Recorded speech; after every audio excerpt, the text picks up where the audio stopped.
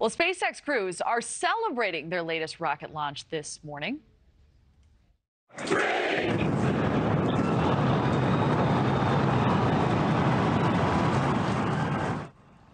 SpaceX launching its most powerful rocket ever built in an unmanned mission.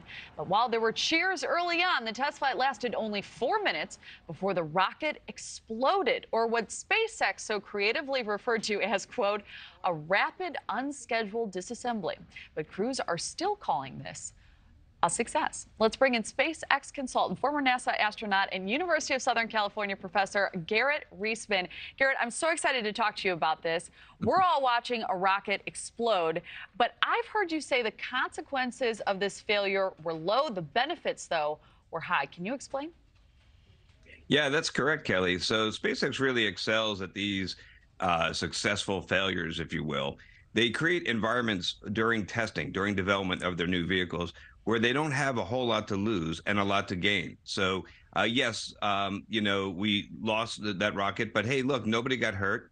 And we have more rockets sitting in the hangar ready to go to try again. And so by making a lot of prototypes and trying a lot of different things early on, they could rapidly converge on the correct solution much faster than if you just sit on the ground and try to do it all on paper.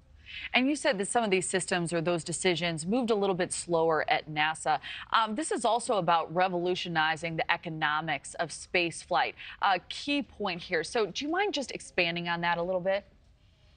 Yeah, surely. Well, we had to move slowly at NASA because it was hard to change anything. Once we had one of these very large programs with all these different suppliers and companies involved, and these very complex systems, if you make a change, it's extremely expensive. So you try really, really hard to get it right the first time. The problem is that takes a long time and costs a lot of money. What SpaceX enjoys that we didn't have the advantage of back at NASA or at these large companies is agility. So if they find that they make a quick decision, and of course the risk is that you make the wrong decision, they could very quickly make a change and fix it. And because of that agility, because of their ability to pivot on a dime and fix things that are broken, which I'm sure they're already doing today after learning what they learned yesterday, that allows them to move very much more quickly. Interesting. So I know one of the goals of SpaceX is to have humans be multiplanetary. How does this help in that effort?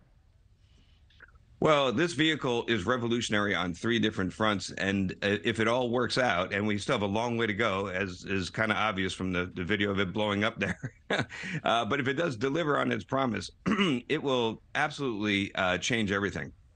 The first thing is the scale. This rocket is enormous. It's more than twice as powerful than the most powerful rocket we've ever successfully launched.